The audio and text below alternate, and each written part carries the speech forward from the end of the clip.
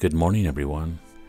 This is an Aesop fable called The Lion and Three Bulls by Teacher David at Fast Track English. Please practice listening and reading the fable.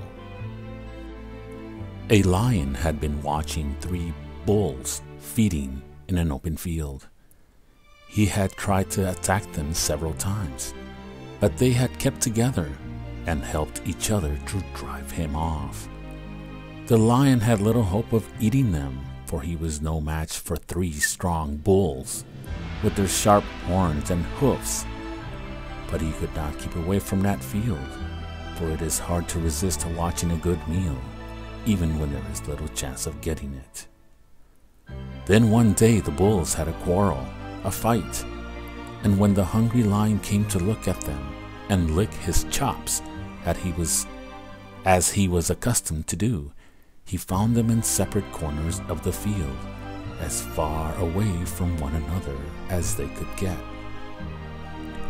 It was now an easy matter for the lion to attack them one at a time, and this he proceeded to do with the greatest satisfaction and relish. What is the moral of this story? In unity is strength. Since friendships and alliances are of the greatest importance to our well-being and happiness, we cannot be too often cautioned against suffering them to be broken by tale-bearers and whisperers, or by any dark plots and contrivances of our enemies. For when by such wicked means as these, or by our own imprudence, we lose a friend, we shake the very basis of our interest and remove the pillar that contributed to support it.